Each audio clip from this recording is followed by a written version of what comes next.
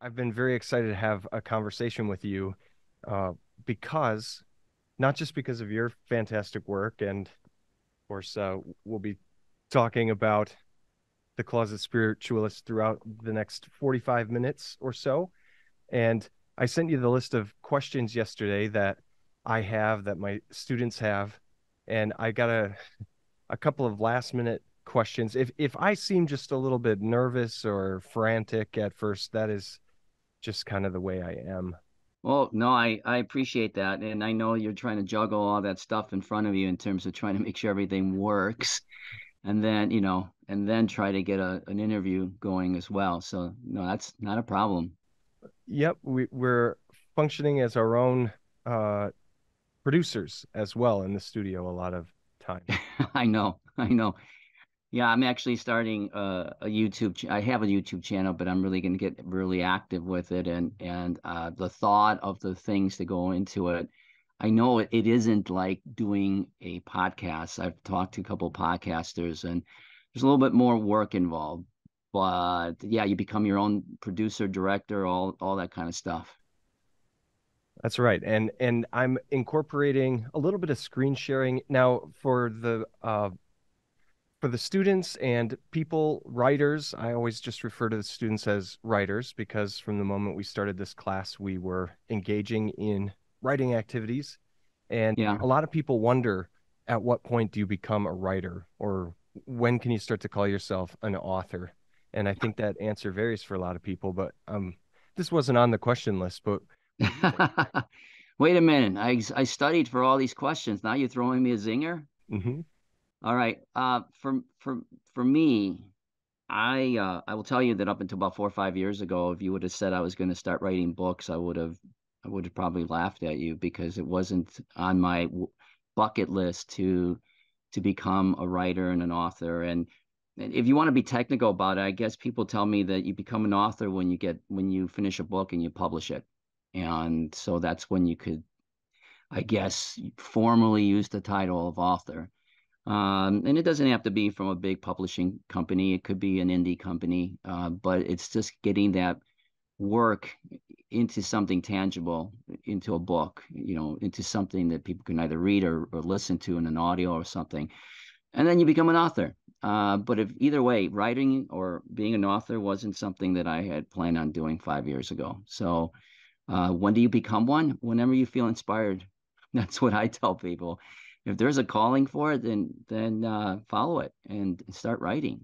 Oh, it's interesting that you use the word calling because one of the things that we do here at the College of Saint Scholastica is pass around these brochures in the first year program called Dignitas, which specifically talks about vocation and calling. Um, Yeah. so we will hear that word, I think I found my calling the first time on stage or karaoke or something like that. But the word vocation comes from this Latin word vocare, which means to be called toward. And Mm, so we take that idea about calling pretty seriously because a lot of people are here to figure out what they're going to do for a career. And right around the same time, I'm sharing my screen just briefly at the beginning of this interview. sure. I wanted to show this flyer to give you a sense of the audience that you're talking to. Um, Yeah. we're offering this course again in the fall. This is a course that we've offered at the college for a long time, but it is in this new online asynchronous format that we're piloting this semester. And so being able to line up guest uh, people to interview, authors to interview, is huge. I mean, I can't tell you how grateful I am. But this is the flyer that is up around the college for people who might like to take this course again in the fall. And I also had pulled up this Age of Miracles interview that you've Yes. recently done, and I was curious about the production company and how this came about. Yeah.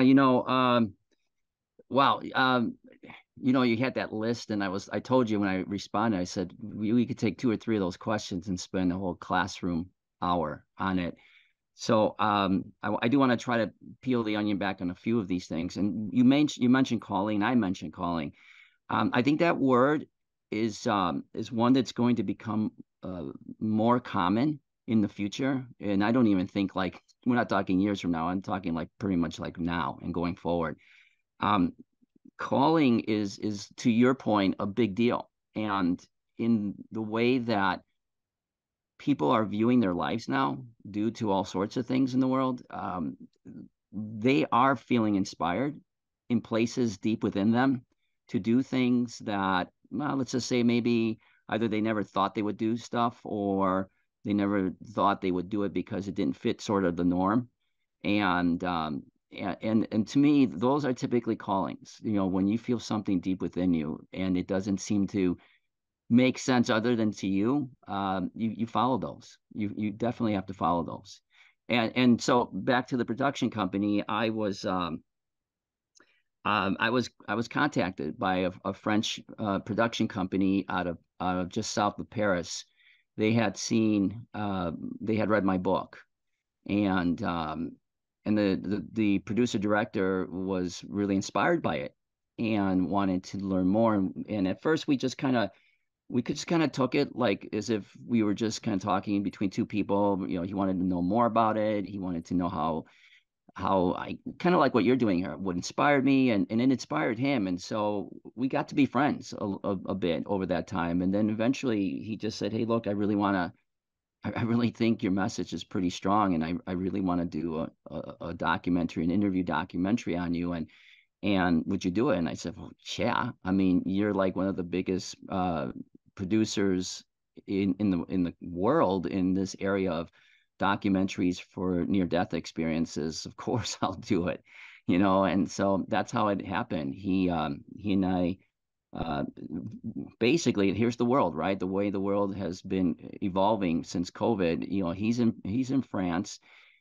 He used to do a lot of his work on the ground, boots on the ground here in the U.S., but his visa was revoked, so he's been working with independent producers and others, videographers and whatever, to do his work here while he's out there and kind of directing it all from there. So we got he got a team together here in the Twin Cities, and we made the documentary, and the rest is kind of history because ever since then that everything has just been taking off like crazy. The responses that I've gotten for the book and for the messages in the book um, have been just incredible. I mean, all over the world, everybody is reaching out to me. Well, that's one of the things that is striking when you release a book, whether you have a traditional big name publisher or you take an independent route, or, a lot of people who have an idea for a book or a calling to write one, they're at some point facing, what do you do with it? You spend all of this time researching, structuring, especially if you didn't think, oh, I'm going to be an author. Uh, you just sort of have an idea that won't go away, and this is the way you process it. The Yeah. publishing business, that's all something completely different. Yes. Um, so when you started to confront that next step, okay, I have what I think is a book. What am I going to do with it? Can you talk us through that a little bit? Yeah. Again, you know, my story may be a bit different than some who have been doing this for years and have more of a, let's say, a background in writing and they know the business a little bit more. Um, I didn't approach the book with the intention of how I was going to publish it, and I think that's where a lot of people really trip themselves up, is that they get ahead of themselves a little bit too much.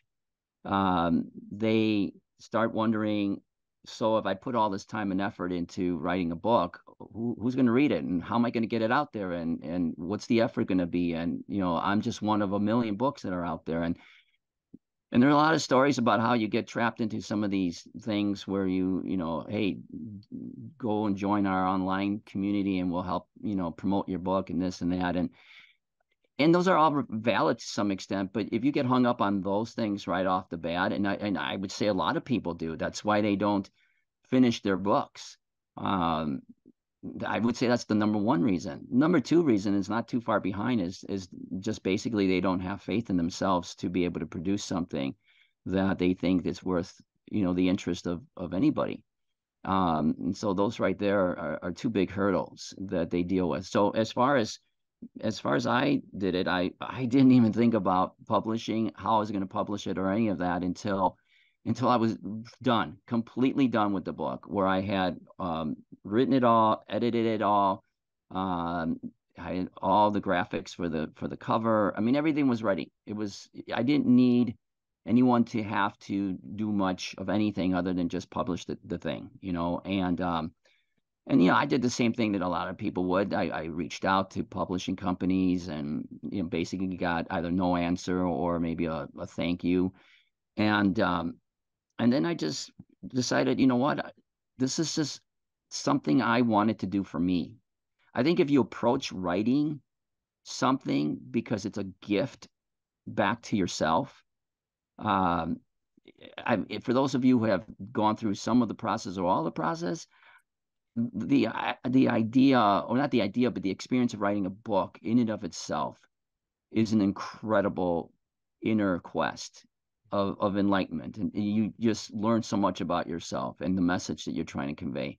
And so at the end of the day, and I've heard this from a lot of writers, that they tell me that, at the end of the day, if you approach it like that, if you approach it as if this is something you did for yourself, and if somebody winds up publishing it, or if you somehow get it out there into the world and people start to hear it and see it and acknowledge it, well, of course, that's the icing on the cake. I mean, that's what you ultimately want. But if nothing else, you wrote it because you were inspired to do it for yourself. And that in and of itself should be something of a masterpiece for you, an accomplishment, something you can pat yourself on the back really hard, because very few people do it. Very few people get to that point. And if you can at least get to that point, it was worth the time. It really is. Um, if you're trying to make a living off of it, it gets a little bit more challenging. But again, you just have to, in this day and age, there's so many ways in which you can get the word out. I am certainly not one of those kind of people that know the ins and outs of the social media world. But my message, maybe because of the way it is, it touches everybody in different ways. Um, it was easy to find podcasts. It was easy to find YouTube channels, people who wanted to talk about my story and the book. And that's how it all of a sudden, for about a year and a half, I was just kind of monkeying around, just kind of knocking on doors and seeing who would want to listen to it. And then one day I got that phone call from that French company, and the rest, like I said, is history. So when you first got that call, um, w did you have a bit of disbelief? I mean, Yes. Come because you're on. you're Yes, of aware of course. some of I wouldn't call them scams, but there are a lot of independent writers, there are literary agents, there are people on Twitter and other social media that want to maybe sell ad space on your behalf or help you to promote your book.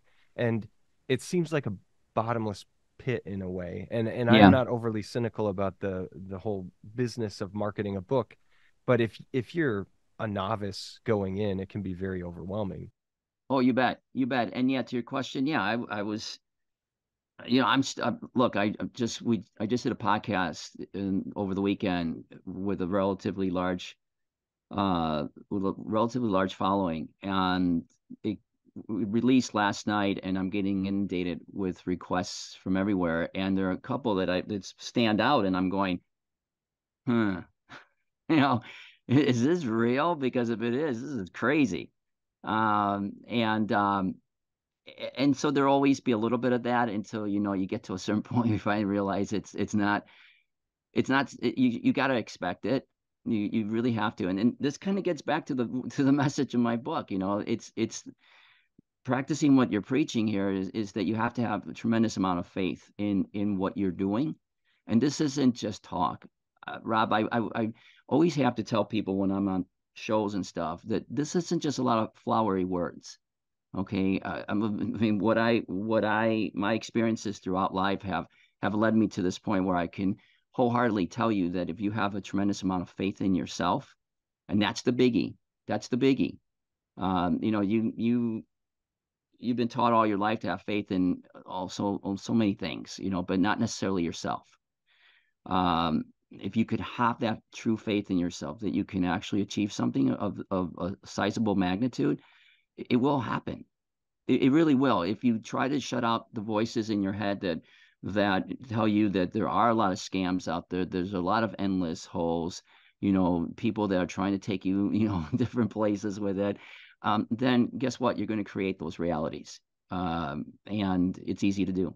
It's easy to get there. I never did. I always kind of approached this with such a level of I'm going to call it naivety, but it's really innocence about the whole process, which is another big aspect of the messages that I talk about in these podcasts as well as the book. So if you actually approach life like that, you'll be surprised at how easy life will respond back to you in ways that will reinforce what you believe. But again, if you go in there and you're already knocking yourself down because you don't think you're a great writer, you don't think your message is good, you don't think your story is good, nobody's going to read it. I'm going to go running into roadblocks. Big publishing companies aren't going to publish me. When I finally get somewhere, if somebody's going to try to scam me, forget it. You're done. You're done. So I want to take just a one step back to the first time I heard your name or anything about what you were doing with your Yeah. life. Um, I had finished a lot of academic writing, and I decided I wanted to work on something fun, like a science fiction, non-academic, not degree seeking work. Right. And like a lot of things you say you start out doing for fun, you invest more and more time and effort and you pick up things. And I was just starting to talk about how I have this manuscript. But in the class that I was mentioning it, I found this Netflix series on near death experience, and I started watching it almost randomly, because I like documentaries and Netflix Yeah. has a bunch of them, and I was so taken by it that I showed it in part of my Dignitas class and then this other class that your daughter was taking, Yes. and then she mentioned two significant things: that you're a writer and that you were interested in this subject. And fast forward a little bit, I got a copy of your book, and you wrote, this is from January of 2022. Don't let anyone stop you from achieving your dream as a world-renowned writer. And Yes. I just thought that was so kind of you to send that along to someone who's really at the very early stages of what you're saying, this manifest. He put something out there into the world that, Yes. and one of the reasons I decided to do it was um, when I went to get the PhD, the most boring form of philosophy that I thought I would have to study was this philosophy of language. Yeah. Because who wants to learn about I don't know, the philosophy of language? It sounds very dry and boring. Yeah. And it turns out it's so fascinating to me, just different forms of language, including what I think that you might know a bit about is like the command form of language, the Yes. language we use to program our realities, Yes. starting with our internal monologue, but then how you execute some of that program language. And Yes. I keep we're maybe slightly different approaches to this because I study media technology and philosophy of the media. But when you start using words like simulation and simulated reality and that we're here on a quest or a game almost, and this sort of this childlike approach to gaming, life is a game. I mean, I'm really interested in that kind of language. So it I'm grateful for everything that you've put into this book. And as I was starting to prepare to interview you, and I saw that, that video's only been The Age of Miracles has been online about a month, right? And Right. people can check out the video itself. It's posted um on our class forum, but it is striking that for someone who wrote a book, didn't know if it was going to get traction or where it would go, to go from there to what you're saying now, the podcast over the weekend, the French filmmakers contacting you, and now some of these, are they real? Because if they're real, they're huge, Yeah. opportunities. Um, Yes. how do you feel right now as we're talking about things becoming real? from, from language, from You know, what I love about being on podcast shows is that I never know where it's going to go. You know, you either get a bunch of questions that the podcaster wants to kind of cover, or I throw them out, and inevitably we wind up going in a different or slightly different direction, but where the end goal is still the same. And I would kind of consider this question to be one of those, because there's a whole space that people don't really know much about, in the realm of philosophy and in the realm of the mystical schools, the mystic schools. Okay. And again, another subject for another long discussion. Okay. But they, there's an area of study called sacred geometry, and it's about the power of symbols. And back in the day, long, long, long, long ago, that plus a number of other disciplines, including philosophy, were very huge in the way that the world was shaped in terms of what the belief systems were. Uh, Words are extraordinarily powerful. They're not just powerful because of the obvious, words can hurt or what have you, but in the mystical realm of things, words were symbols, are symbols that many in those mystical schools would have considered to be sacred thought forms of God.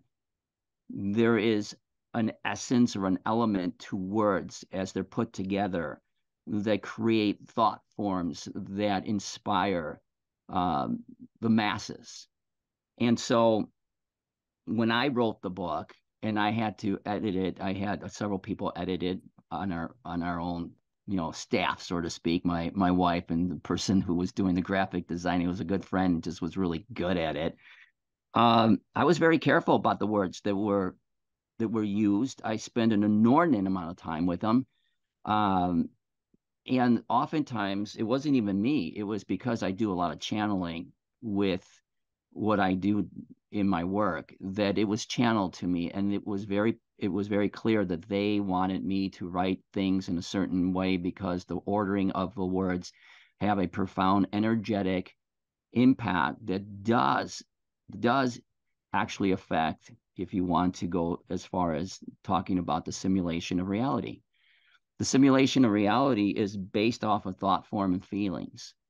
And I mean, basically, thought forms and emotions that equal feelings that then go out into the universe, impact the simulation, and that's the language that the simulation actually recognizes. And so that's what creates your reality. To what you just said, that's what creates your reality. But there's so much more just underneath the surface. And so I too was not a big fan of philosophy. I too was wondering, how does that even fit into today's world? Well, that's just it.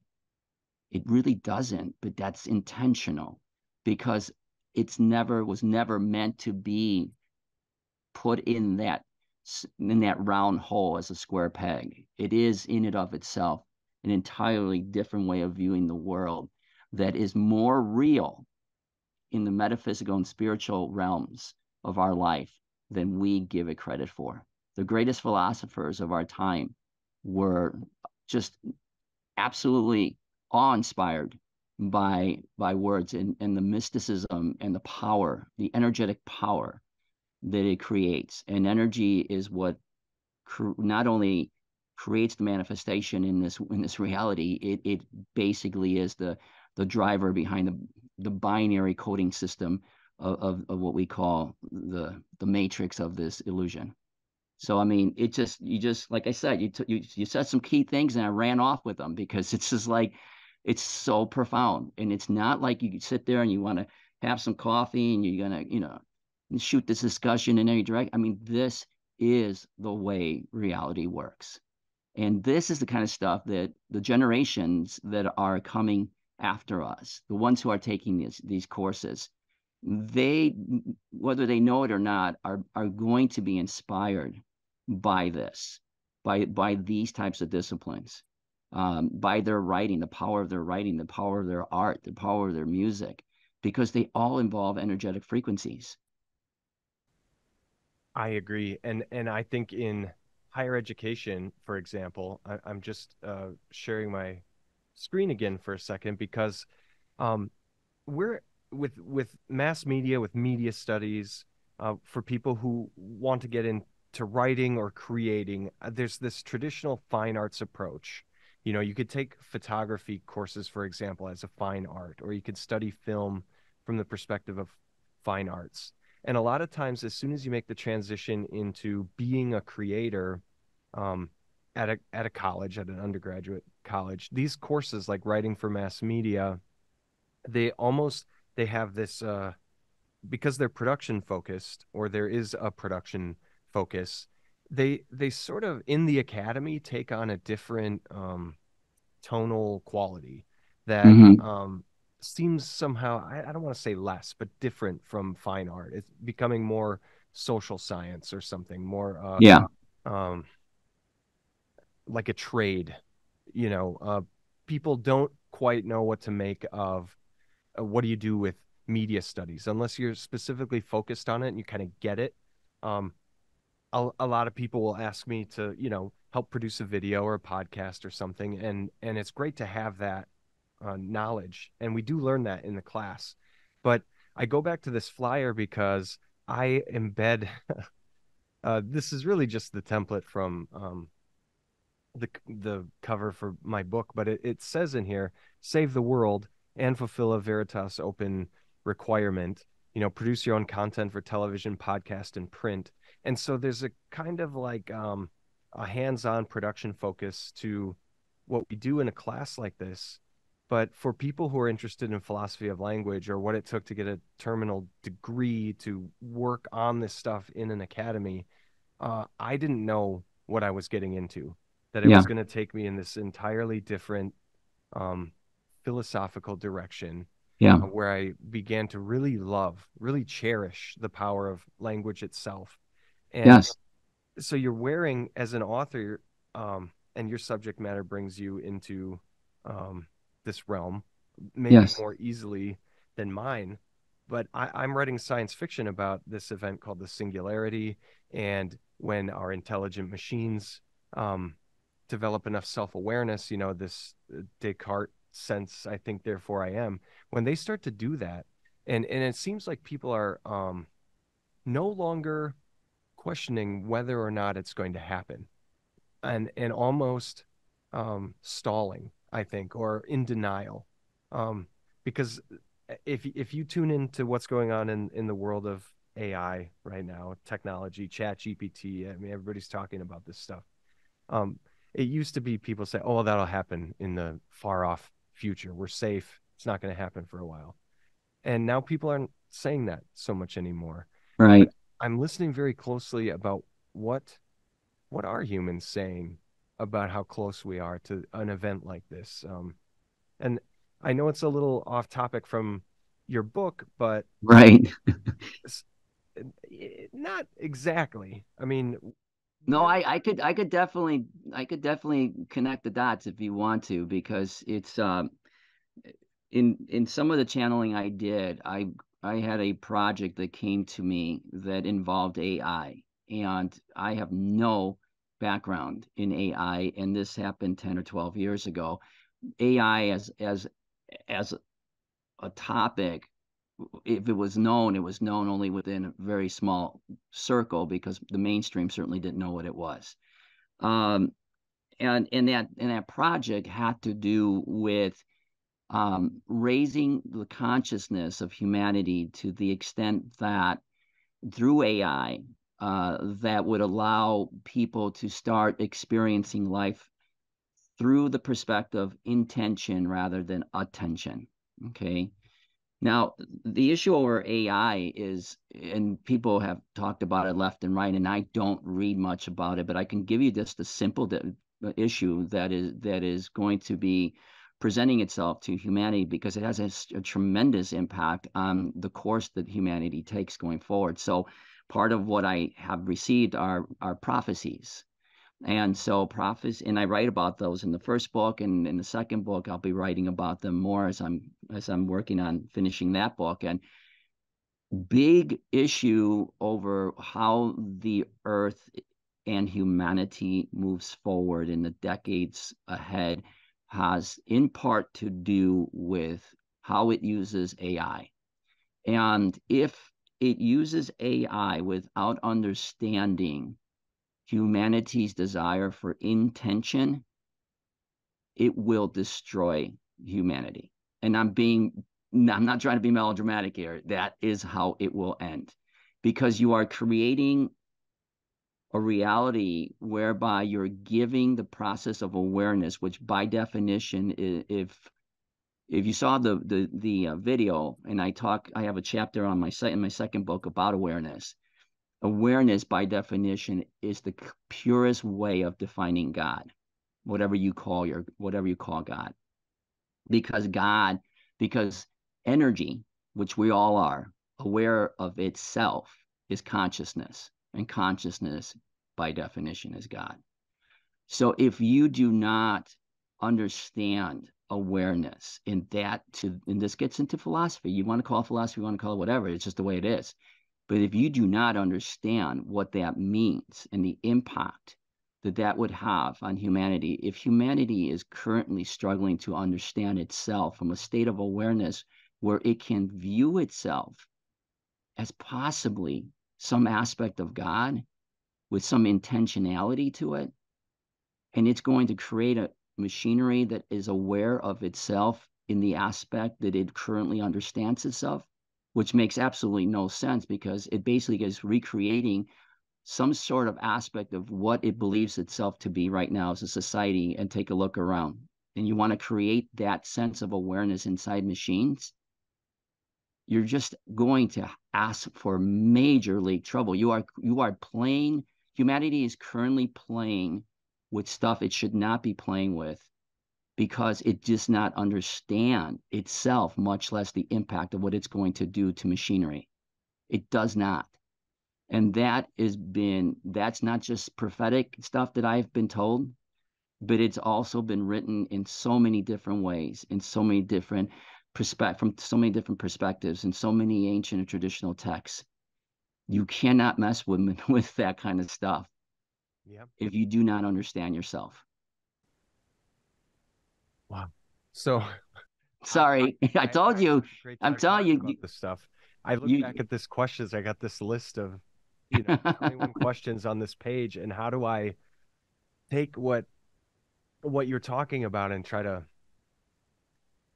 fit it into, well, a pretty here's the way. And I told you, when you sent me that list, I was going, whew, I don't know. I mean, we could do a whole class on that. I mean, not a whole semester of that kind of stuff.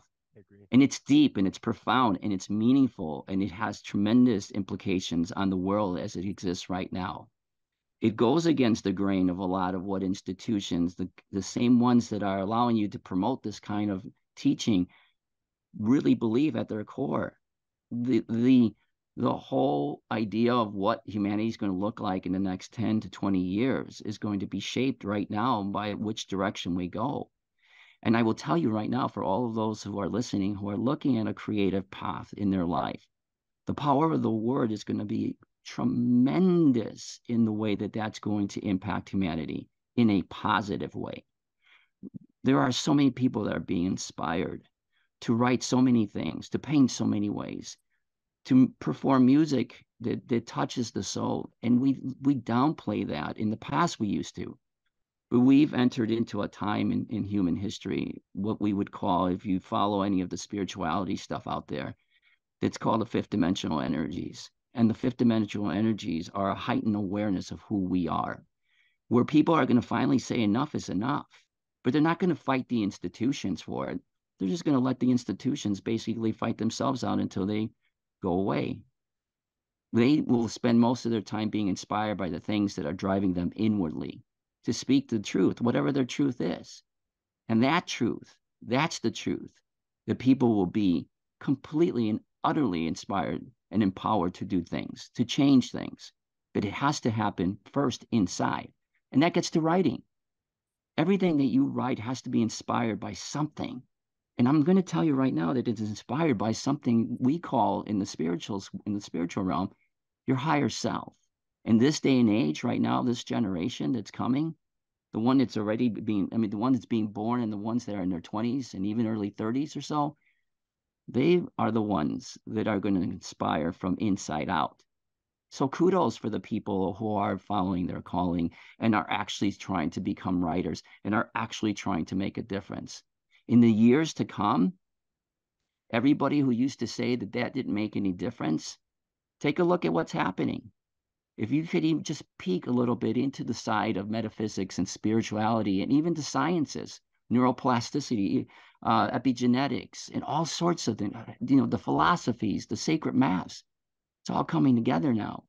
And they're all giving the same answer. It's time to be inspired from within and do what your calling tells you to do. Because I guarantee you, it's not just calling you to do something you think you're supposed to do for your career. It's calling you because you're meant to do something to shape your life and to shape the world. And I'm not being melodramatic about that. Oh, oh, I I appreciate this so much. I mean, you point out this juxtaposition, I think, and I try to do it with. It's not subversive. It's just like you're trying to get college students to sign up for a class. So you put, save the world and fulfill a requirement on your transcript, right? But when I talk to you, the save the world side of it, I don't try to be melodramatic either. I am passionate about this stuff, and I'm able to teach a lot of my classes from the perspective of media studies, but it's all kind of well, this juxtaposition between learning how to do something practically, that, learning how to print a book or uh, a photograph, or learning how to set up the lights and stuff for a class for a short film. But it really always comes down to, okay, now that you know how to do this stuff, what are you going to do with it? I mean, what are you called to make with your ability to make? You know, Yeah. and you can't really avoid that question for too long. Um, if you do, you end up getting put to work for somebody else's creative vision. And being employable is a great thing, but being visionary, or being able to fulfill your calling, your creativity, that's a whole different thing. You, Uh, you know, I agree with what you're saying. And in your position, you have to toe a very fine line because you're in an institution and every institution is going to have its rules. Okay. But what I want to convey to those who are listening and taking this class, or just are listening it because they just picked it up somewhere on social media and they want to hear it, is that those days are coming to an end. And this isn't about creating a revolution.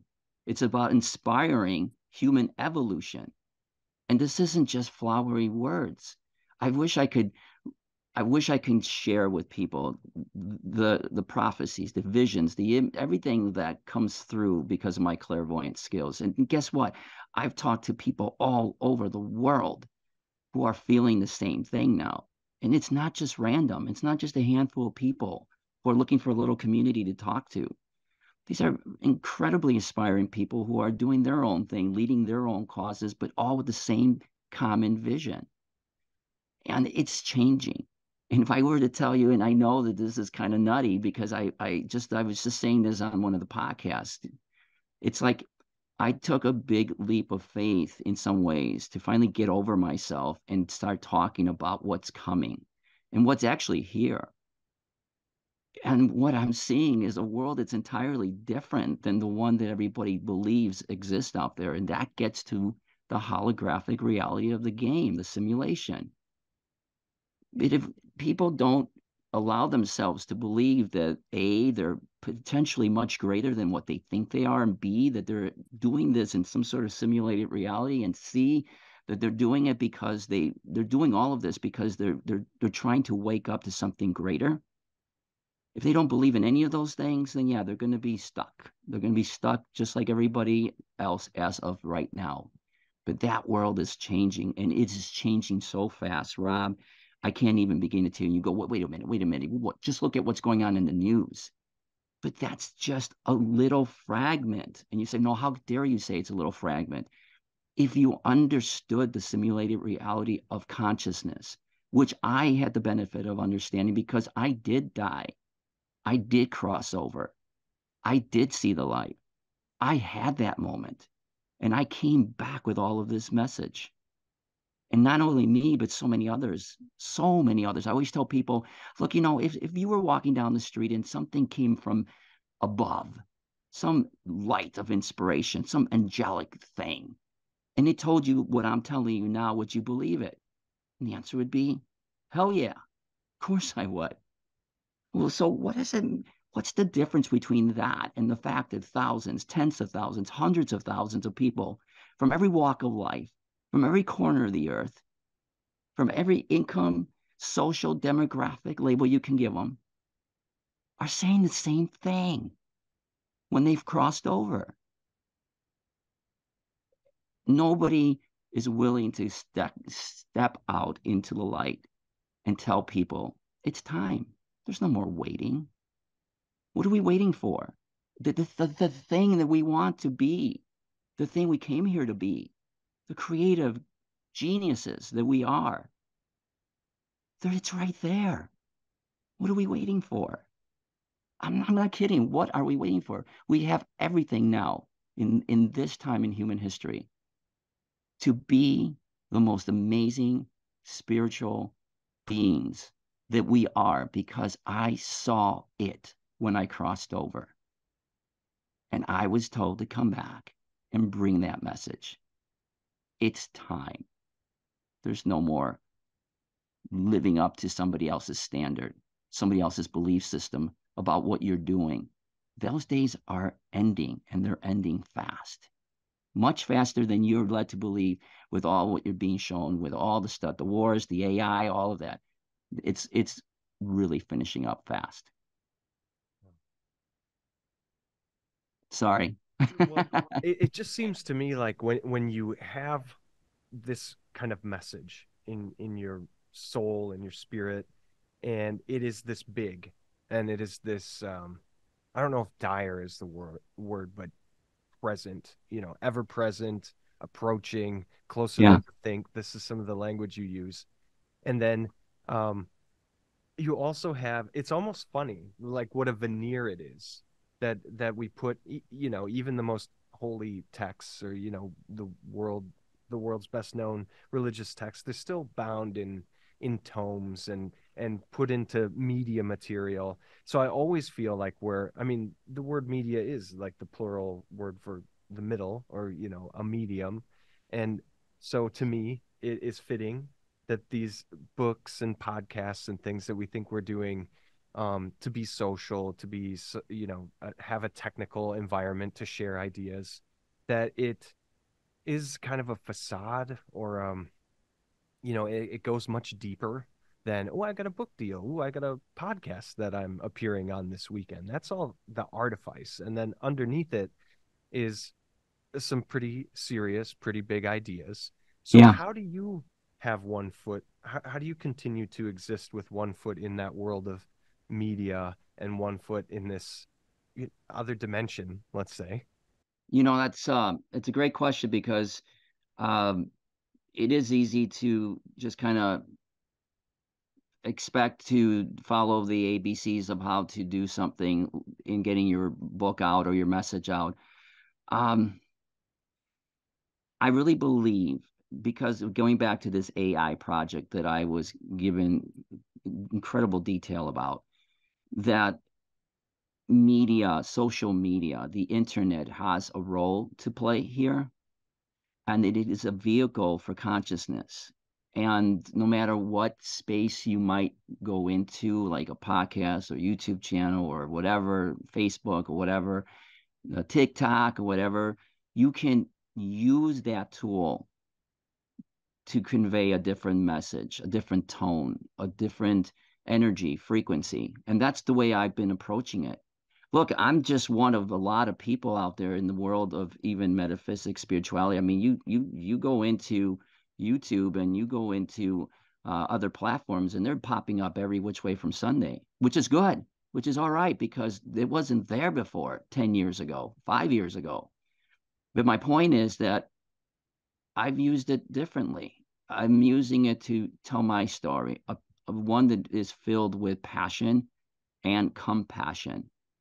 And those ingredients are thought forms and they are languages. They're not written languages, but they're languages of energy. And I promise you, in the world that is coming and in what we call heaven, that is the way you create. Words in their traditional sense are rather limiting, but when you put passion, compassion, and things of empathy and other emotions behind them, you create things that you never thought. And so I may approach this in a very innocent way, but that's the whole point. If I got stuck in the minutia of what I'm being told is out there already, then I'm not listening to myself. I'm creating something new. And I'm showing that by just believing and having faith in yourself that a newness can occur without even having a clue as to how to sort of orchestrate or maneuver through this whole social mass media kind of stuff. My word is getting out and it's impacting people everywhere. And I had no clues what the hell I was doing. I just started doing it because I was inspired to do it. I'm telling you, that's the beauty of creative writing. That's the beauty of all of this. This isn't just flowery words anymore. People are thirsty, hungry, thirsty for what they call the truth, whatever that truth might be, whatever drives you to write something, to paint something, to write a song about. They're so incredibly ready for that. It's not funny. It's just not even funny. This ability that we have now, I would call it post 21st century, maybe even smartphone, post smartphone, the tablet, the TikTok and YouTube, and just the consumer level access that we have now. It gives us Yeah. all the ability to amplify our signal, but it Yes. also is a little bit discouraging because now there's so many signals out there. There's so much. I mean, how do you um, cut through all the noise and all of the competition um, to reach who you're supposed to reach? I mean, I I don't know don't, what your answer is to that, but yeah, it's simple, Rob. I don't even give it any thought.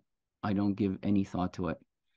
Because if you understand manifestation, and again, this gets into some inner stuff that one has to go through. But the simple answer to that is if you understand manifestation at its purest level, and the most simplest level, what you put your attention on, you create. I don't even give it any thought at all. None. Zero. I really don't. And you may say that's naive, but I'm saying that's not naive. It's me putting my intention on what I believe I can create. And if I stay focused with that, I can do anything I want to do.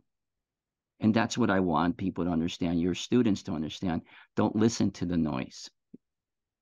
this way Don't to listen cut to through it. the noise is not pay any attention to it, huh? Because guess what? You can be your own noise. And I promise you that if it comes from a place that's pure, your noise is going to be a hell of a lot louder than everything else out there combined. It will be.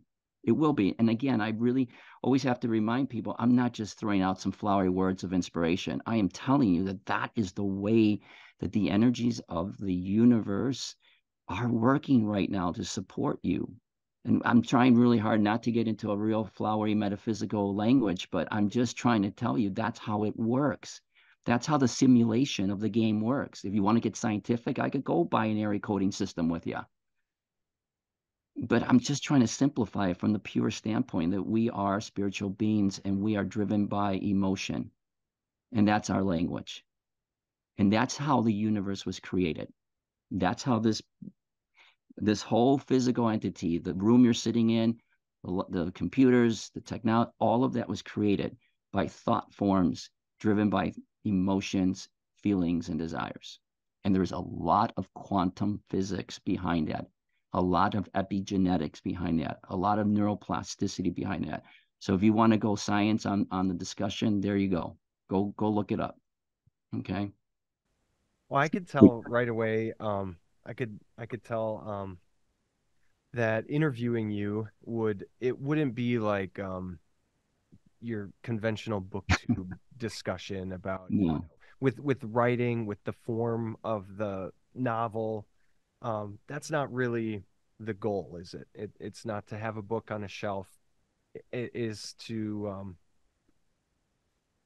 be expressive. Um, Yeah, I started out, Rob, at the beginning was the number one goal you should have in writing anything is to inspire yourself. Because look what it did for me. I never thought in my wildest dreams I would be a writer one day.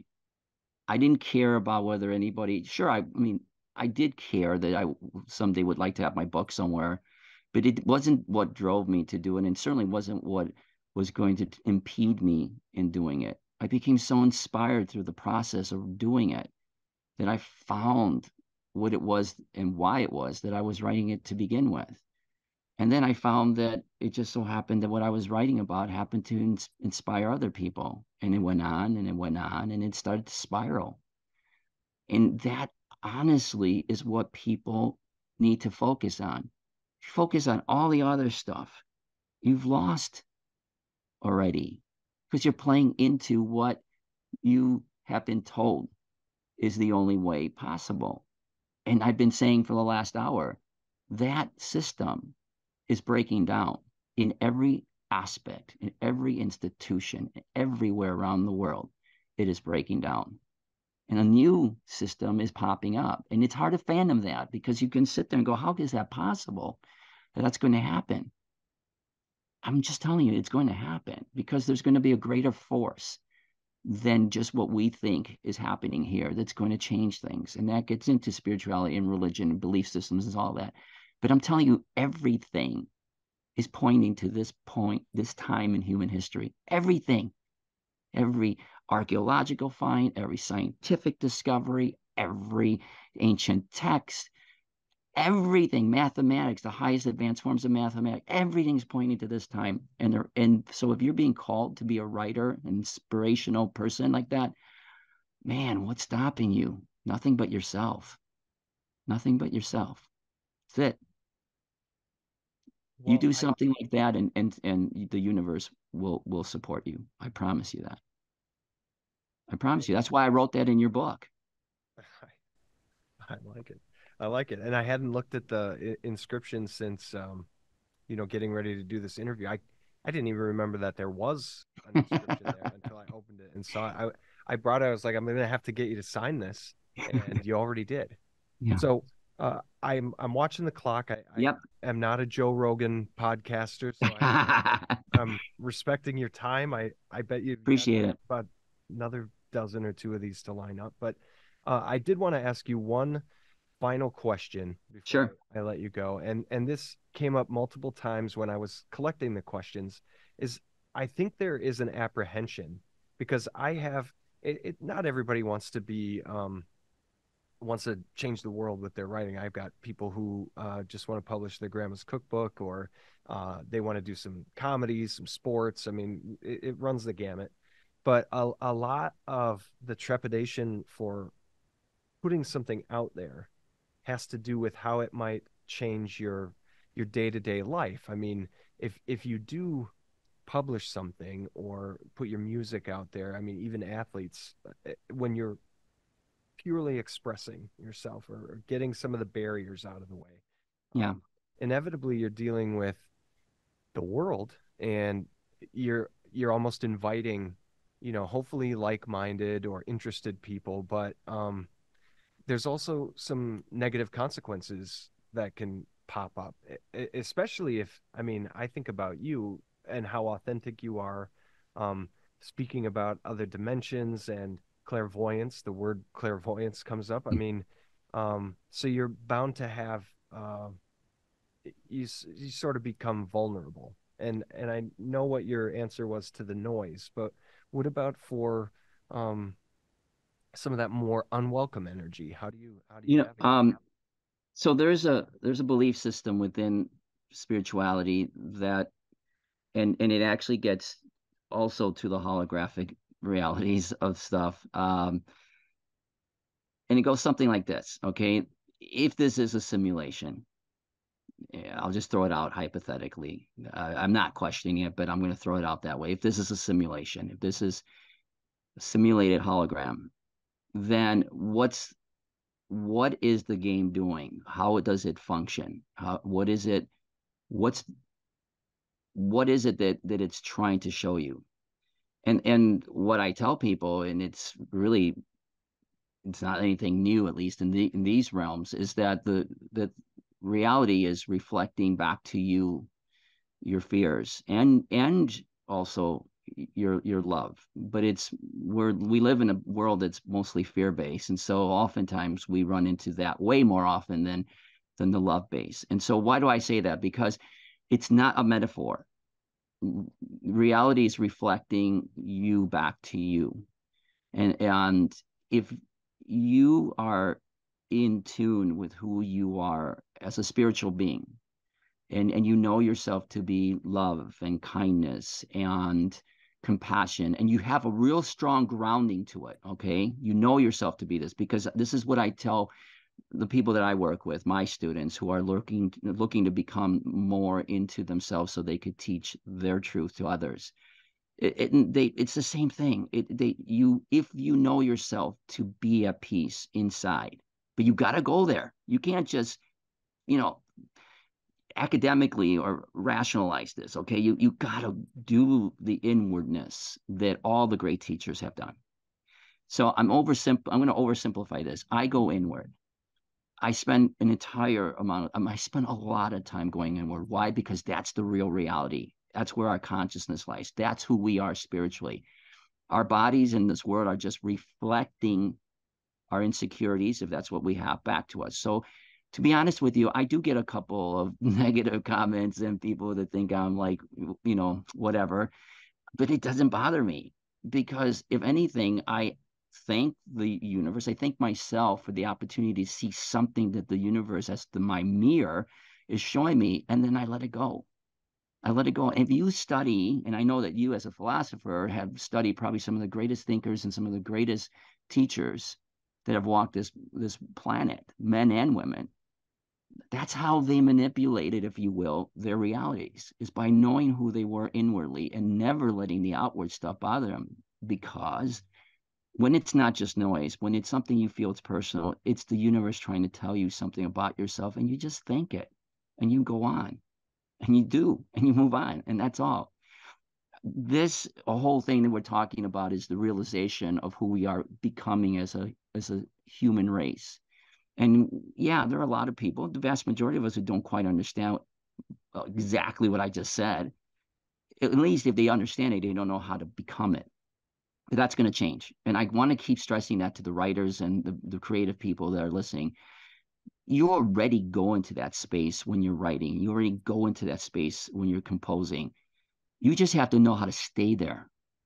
And if you know how to stay there, not just when you're writing and composing, you will see things in your outer world that will reflect that in ways that you could never fathom. And so all of a sudden, things are popping up everywhere the way that I have always dreamt they would.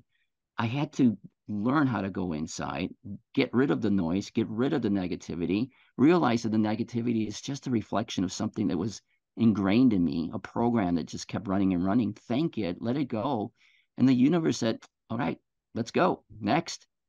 And it sounds so esoteric and so abstract, but I'm telling you, Rob, this is exactly what we will learn and to remember here on earth, because that's exactly what happens the moment you die and you get detached from your body and you see your body on the ground there.